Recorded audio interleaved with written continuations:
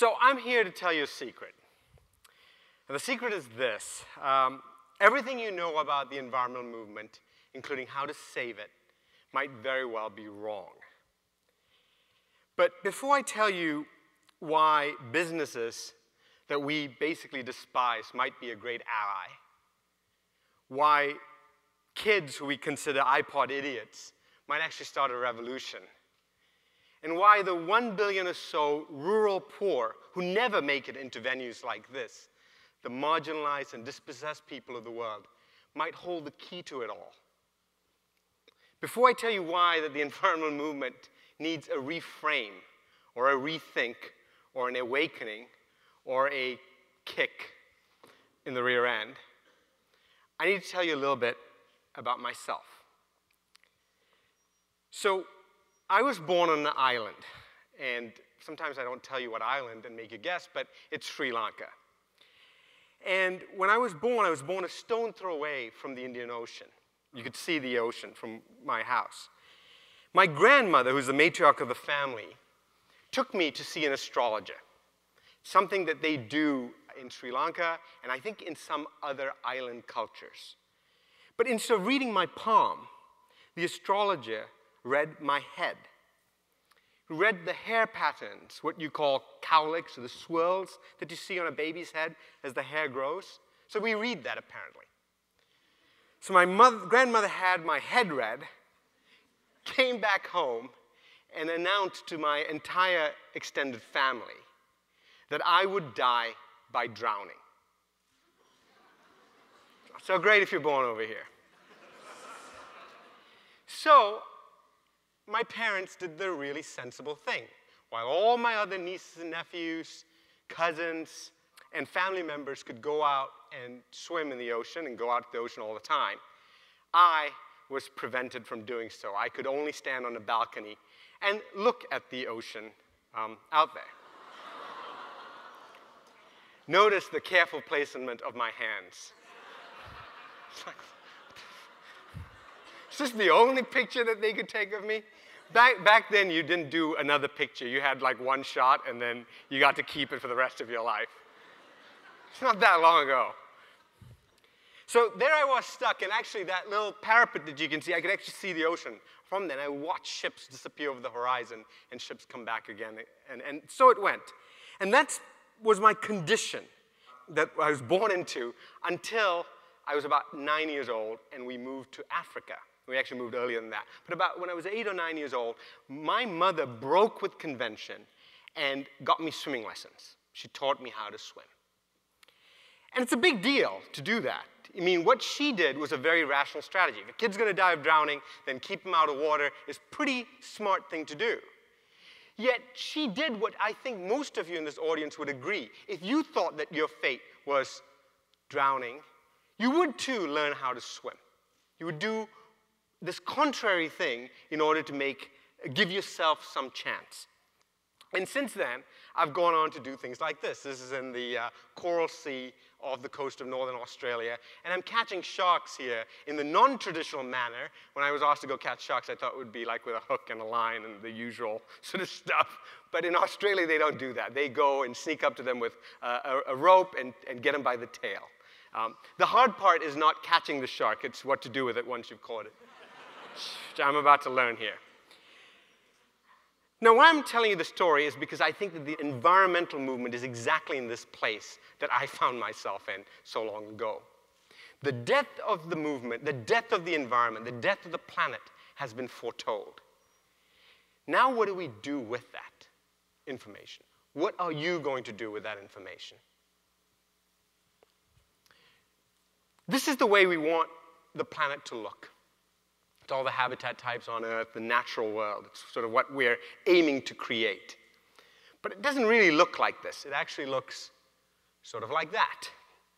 And this is basically the human footprint index that Sanderson and others published in Bioscience, and then the Halpern paper in Science on the marine index, and a few other things, and about 19 factors put in there to show you the extent of agriculture, of coral reef degradation, of damming, of deforestation, and human habitation, and so on and so forth.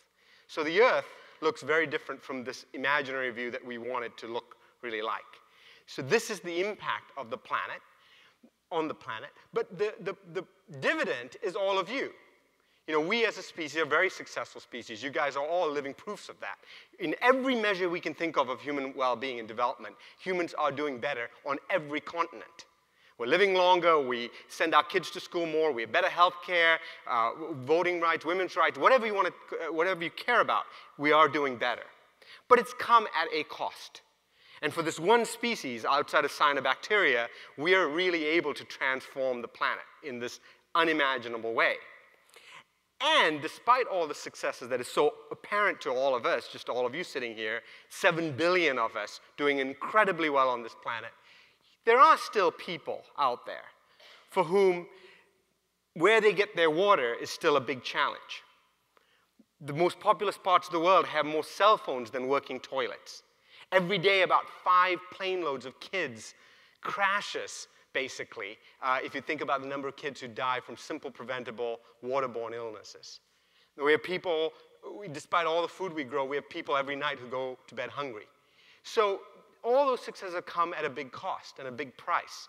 And of course, you know all the stuff that we've done to the natural world. The 6th extinction crisis that E.O. Wilson and others write about, where species that we share this planet with are going away. That's real. We're changing the acidity of the oceans. We're changing the atmosphere. About half of all photosynthetic output of the planet is now used by one species, us. We are fundamentally the biggest contributor to the nitrogen cycle. So basically, everything I can tell you about the planet is quite dire and quite bad. And the planet still has the ability, now and then, to reach out and bite us. This is a picture in Bangladesh, where 17% of the land area is going underwater. And people are flooding into a city of Dhaka, which was really a city built for 2 or 3 million people, but they're getting about 500,000 people moving in there every year. So you can see the pressures. So despite all our advances, despite our trammeling and our subjugation of the natural world, that natural world still has the ability to rear up now and then and really bite us. So why have we got to this point? And why have we in the environmental community, who you have entrusted to do something about all of this, not done a better job of it? Don't get me wrong, there have been successes, and I can tell you lots of those success stories later. But why haven't we done a better job? So my thesis to you is 2 things. The first is how we frame the argument. I think it was misguided. It has been misguided in the last couple of decades. And I'll tell you when I think it changed. And the second is who we count as the people we want to work with in order to really create a movement. So when I was in grad school, this book was on my shelf. It had come out, it was influential, and E.O. Wilson and others introduced this word to us, biodiversity. We hadn't heard that before. Before that was like ecology or wildlife. And I didn't want to study biodiversity when I was a kid. I wanted to go study like tigers or lions or, you know, cool things like that. I ended up studying gophers, which is sort of odd. And I actually, as a grad student, had a golden gopher sticker on the bumper of my pickup truck, even though I had no idea what the golden gopher was. I got a PhD in this. I got a PhD in gophers. You guys should love me here.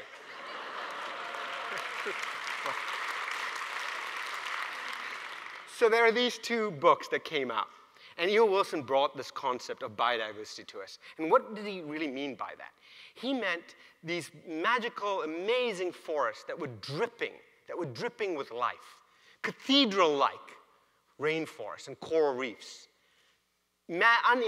Unimaginable and magical at the same time.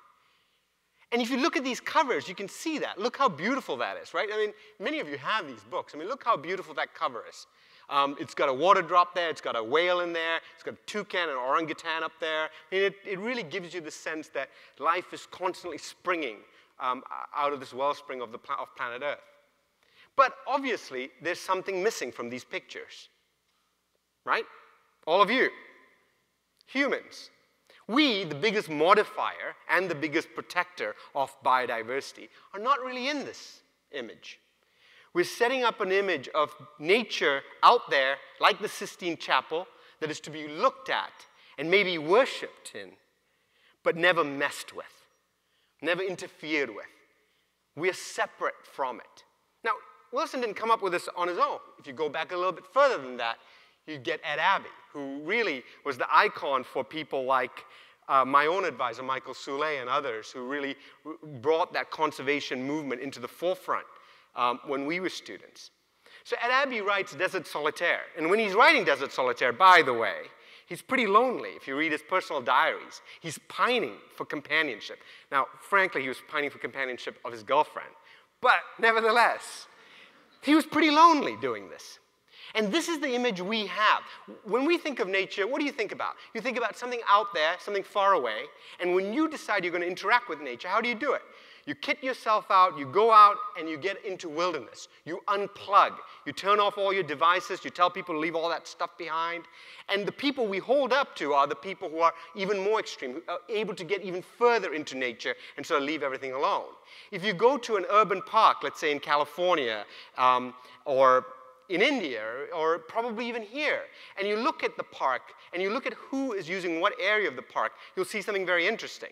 If you look near the car park, in the lawns, in the meadowy areas, you will see Hispanic families. You'll see Asian families. You'll see families. And, when I go through there, frankly, I'm like, it's usually a whole family of Asians, and it's like the grandmother, the grandfather, the uncle, the aunts, the kids, the nieces, the nephews. They're really loud. They're playing music. They're so obnoxious. They have food, and you're kind of like, oh, please don't recognize me. I'm just going to walk away. I just am so embarrassed by this whole thing. And then you get on a trail, and you go out there into wilderness, and then you will meet a solitary hiker who's all kitted out in the best Patagonia gear that money can buy. And he kind of looks a little bit angry, and he's got that 1,000-yard stare. And you walk past each other thinking you're really cool, and you kind of nod a little bit and keep going, right? Who's having more fun, you think? Who's really enjoying nature? Now, even though I'm Asian, I was brought up in this sort of this other tradition, so I started doing those same things as well.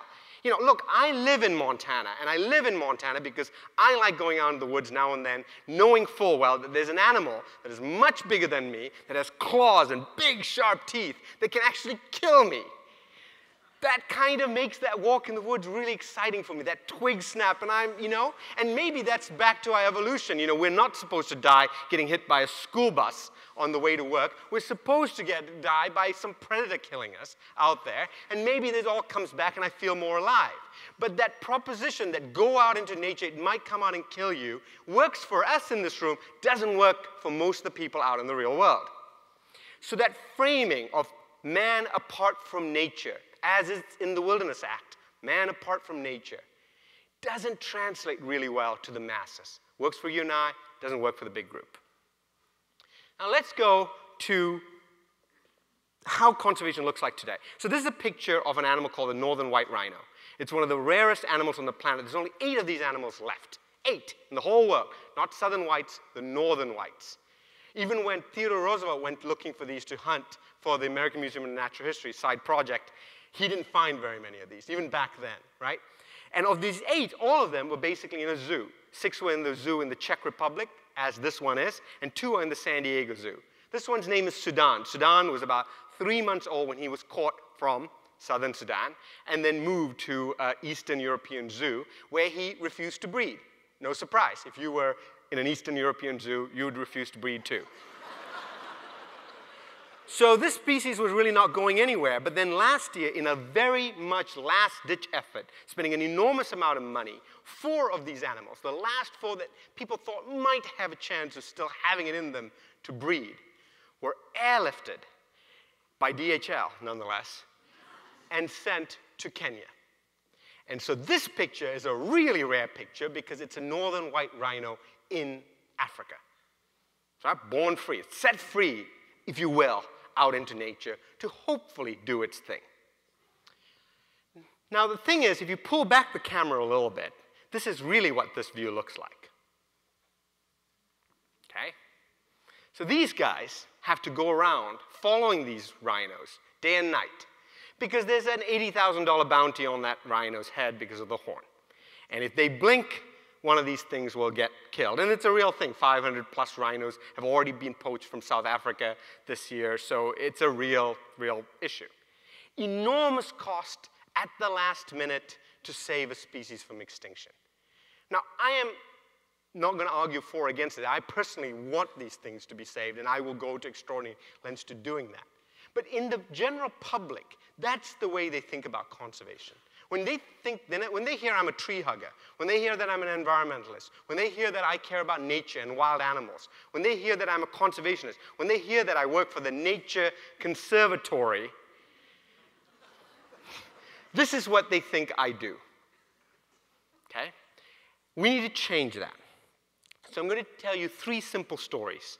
The first story is about businesses, why they need to be our allies. Businesses who generally environmentalists despise.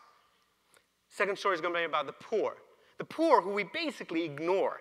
We don't really hate them, but we know they're a problem in the parks, and we just sort of ignore and wish they'd go away. And the youth, who Bill McKibben calls the iPod idiots. Okay. This is a little town called Puerto Lopez. It's on the coast of Ecuador. And if you go there, you'll see a lot of shops like this that serve ceviche and cerveza right there. I went into one of them, and I met the proprietress. There's a woman named Margarita. Real story, her real name is Margarita. Here's Margarita. I asked Margarita, what's the hardest challenge for you as a small business owner running your business? I thought she'd say fish, or customers, or advertisement, or getting a cook, or all of that. What do you guess what she said? Agua. Agua, water, really? So she takes me in the back, and she shows me a tap. And underneath the tap is a pink plastic bucket. And that bucket is waiting for that minor miracle that might happen, once a week maybe, when that tap will actually run. Now, she pays the municipal bills, but she doesn't know when that water is going to run. So where does she actually get her water from? Well, she gets her water from this dude. He drives down to a dry river valley called the Rampa River, which is dry, pumps it out, brings it into town, sells it to her for 25 bucks a pop. It's the biggest expense, the biggest uncertainty. This dude has a cold one week. She has to close shop. Now, if you go to the city of Quito, 2 million strong, if any of you have been to Quito, stay in a hotel, open up the tap, water comes out day and night. It's clean water, it's cold water, it's pretty good water. How did Quito do it? Quito did it because about a decade ago, with the help of the Nature Conservancy, but it was really the mayor of Quito who did this, they set up a fund, which they imaginatively called a water fund. And the water fund does a very simple thing. People who use water, the big bottling companies like FEMSA, the hydro companies, the big hotels, the big users of water pay a small tax. That money is pooled and then transferred to communities who live in the upper Andes. And in return for that money, those indigenous communities in the upper Andes, Quechua communities, basically protect the Paramo grasslands. And the more money, the more protection, and that serves like a giant sponge, allowing water to flow into the city. This model is so successful that 30 other cities in Latin America have now bought into this and are creating their own water fund. New York City uses this partly as a way of making its water work. The Conservancy put in money in the beginning, but today this fund generates $900,000, basically $1 million a year, for the Condor Biosphere Reserve. Now, you and I would go to the Condor Biosphere Reserve to see condors and Andean bears and things like that. But for the community who lives in Quito, it's basically where their water comes from. They don't really care about the Andean bear or the condor that much. And I don't want to have that argument with them just yet. But that flow of services from one end to the other maintains it. Now, this is a small businesswoman, but the same thing is true for a big business as well. So when we were, 20 years ago, if you wanted to think about green business, you'd think about Patagonia. And Patagonia is a great company. I love their products. And we bought it, and we would pay that extra premium to buy it because we wanted to feel cool. We'd wear something that was green, that was good for the earth, and it was also well done. And Patagonia created a niche to do that. Today, it's no longer those niche communities that are doing it. Today, it's mainstream businesses that are doing it as well. Today, it's Coca-Cola and General Mills and others who are getting in on the game. Now, why are they getting in on the game? It's no longer for niche differentiation. It's no longer because they want to create a premium. Yeah, some of them do. They put a sticker on and label it, but it's really not because of that. It's because, as a colleague from General Mills said to me one time when I was asking him about this, he said, for us, sustainability equals availability. Sustainability equals availability. They're doing it because it's in their best interest. If you're a big company and you want to sell to a global audience and you've got 7 billion people that you want to service, 7 billion people you want to service, you better worry about where your water is coming from. You better worry about what you're doing with your waste. You better worry about where your wood is coming from. Raw natural resources are one of your biggest uncertainties you have to deal with as you think about scaling up. So for once now, big companies are in on the game for a very different reason than you and I might be. But in that, I see a strong ally. The second story I want to tell you is about the poor. How many of you have been to the Solomon Islands? Anyone? Solomon Islands, anyone? I always ask this because if no one puts their hand up, you can tell them anything you want. It's a simple trick. Okay, Solomon Islands is an amazing place, right? So they're out there in the Pacific, South Pacific, about 100 islands. They only have about 500,000 people, but they have over 109 language groups, hyperdiversity of language. Jared Diamond and others did a lot of their early work in the Solomon Islands. It's the first place where American soldiers, Marines, met the Japanese ground force. The Guadalcanal Diaries is there. There's a place called Iron Bottom Sound that is littered with the carcasses of World War II wrecks. It's where Kennedy swam, you know, when his PT-109 was blown up under him. There's a swim, actually, it's called the Kennedy Mile, and you can swim it. You swim it fast because there are sharks in the water, so you kind of, it motivates you. But he did it with someone he was towing, which is kind of amazing to think about. It's also the last place that the Japanese surrendered to the Americans. 1967. There was a Japanese soldier who had hidden out on the island, would occasionally come out to spear a pig or take a shot, and he was eventually convinced to surrender because they dropped letters from his mother to him from a plane, telling him that the war has been over for 20 years. Bottom line, Solomon Islands is a great place to go if you want to get lost. It's also the last haunt of the headhunters of Asia. And the headhunters of Asia, you know, really created this terrorizing mechanism of keeping communities away from one another because for them it was all about controlling marine resources. So a headhunting boat would come by, people would blow big conch horns, and they would flee to the highlands to escape headhunters. It was just a system of managing this resource in this sort of aggressive, terroristic sort of way. Well, that kind of conflict with 109 different languages has continued in today. And a decade or so ago, two communities were basically at open warfare with one another, fighting over a set of islands called the Anarovans. And the Anarovans basically provided fish. In the Solomon Islands, by the way, the unemployment rate is about 80%. But people don't look hungry and they don't look poor because they get virtually everything they want in this informal economy that comes from the ocean. So you can see why that pressure was so strong. Long story short, but a pretty inventive leader came into force, a Solomon Islander by the name of Rudy. And Rudy basically convinced these two communities to set aside their animosity and create a taboo zone. That word, tambu, T-A-M-B-U, is a Solomon Island word. It means don't go, danger. A taboo zone between these two communities. And that DMZ, that demilitarized zone, if you will, ended up becoming what you would call a marine protected area, but we call a fish bank. It was a place where fish could grow to large sizes, and people who lived outside of the fish bank would live off the interest that was being provided by the fish. You didn't catch the principal, you just lived off the interest, the little fish that would swim out. Now, that happened 10 years ago. It reduced conflict. Now there's intermarriages between the two communities. But more recently, we went out there and we asked a couple of questions. How's nature doing? And it turns out that nature is doing pretty well. You can find giant clams now there. You can find sharks. You can find some of the big predatory fish that you rarely see in Pacific waters anymore. So we know that your donation to the Nature Conservancy is being well spent because you're giving us money to save nature. But we also went and looked at 2,200 individuals and asked them, families, and asked them how well they are doing. And here's what we found. In 5 years, they had doubled their income. Doubled their income in 5 years. We measured it in 5 different indices, and every one of them showed an increase, and in personal income, doubled. Because they were able to sustainably harvest the fish and diversify. Seaweed farming, they were harvesting a shell that's found nowhere in the Pacific anymore, but it's used to make high-end buttons that you might find on a shirt if you went to Savile Row and got a really nice shirt, and so on and so forth.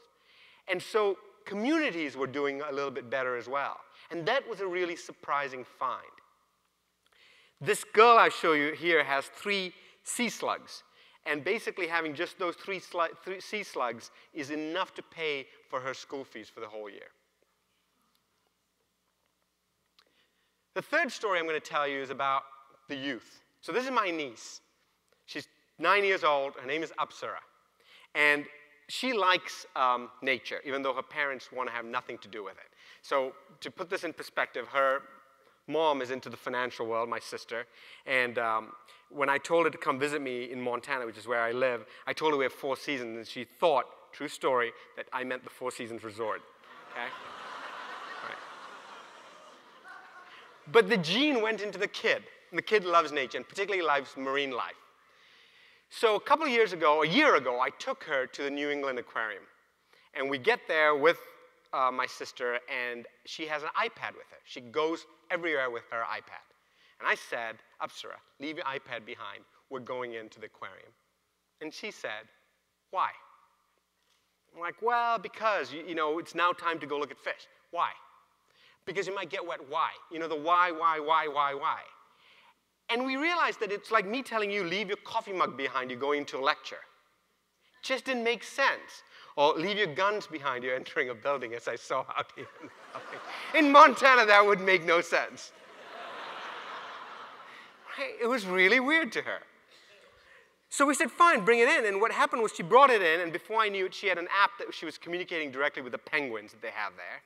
And then, during lunch, she had created a little presentation that was basically a presentation of the lead scientist of the Nature Conservancy, taking her on a behind-the-scenes tour of the aquarium that she then shares with all her classmates.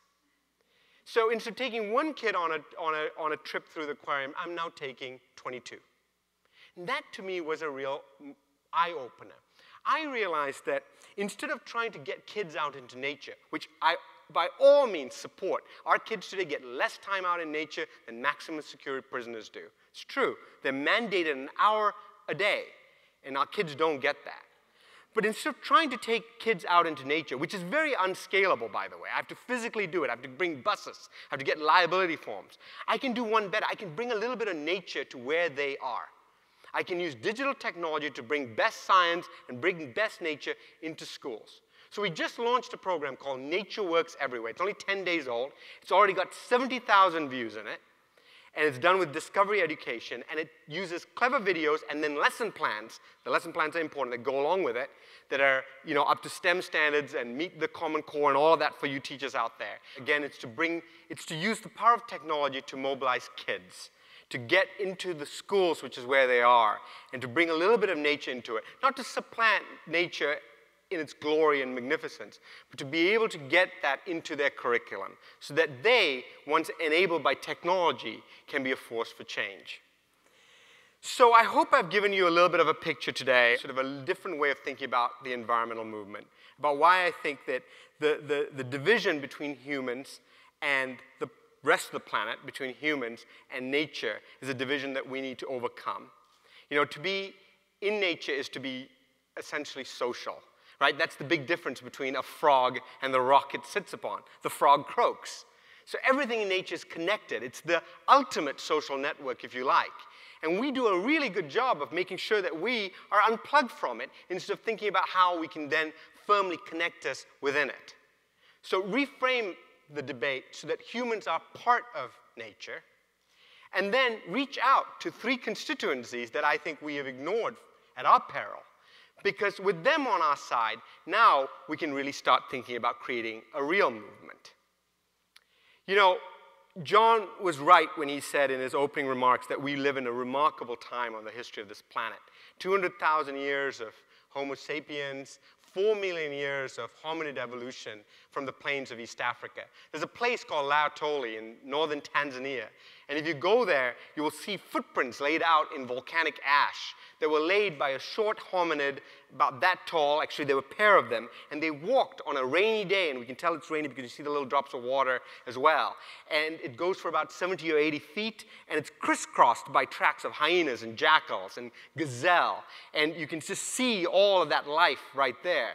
And these two hominids, and one of them was probably a female, the prints are smaller, walking with a slight tilt because she may have had a child on her hips, walked down this valley as a volcano exploded and covered the land with ash. And as they're walking, there's a moment where they stop, and both of those prints tilt a little bit to the side. It's as if they were on a journey and then they stop for a moment and they look out onto the horizon. And what are they doing? That's the first expression of doubt laid out in stone right there in front of you. What were they looking at? Was it an opportunity? Maybe a dead animal, a carcass they could harvest? Or was it danger, a lion on the horizon? I don't really know. But I do know that as long as we've been bipedal, as long as we've been able to stand up, like me on that window, looking out at the ocean, we've always wanted to see a little bit further. But for about 4 million years, we've been trapped into seeing the planet in very small pixels. A human being out on the prairies can see about 7 miles before the curvature of the Earth takes their sight away. And we've had to take all those little pixels and put them together to extrapolate what's over the horizon. And then in one generation, your generation, my generation, our generation, we see the whole shebang. We see the whole thing right there. And it's a wonder that our heads didn't explode in that moment, because we've now seen something we've never seen before, that we could even process this, the entire planet. Our actions upon the planet, we can no longer turn a blind eye. We can see it. We know what we're doing. We know what we have done. We are no doubt the most fundamental, most important, most opportune generation that's come on this planet. We're the ones, you know, as John said, he's right. 50 years from now, it's going to be too late. 50 years ago, we probably didn't know what we know today. We've come at the right moment. We're going to go down as the biggest losers or the greatest generation. We're the ones who will see the most and have the opportunity to do the most. But only if, with all of your help, we really start swimming. So thank you. Thanks for coming out. Thanks for supporting the Nature Conservancy. And thanks for supporting the Minnesota Institute of the Environment. Thank you.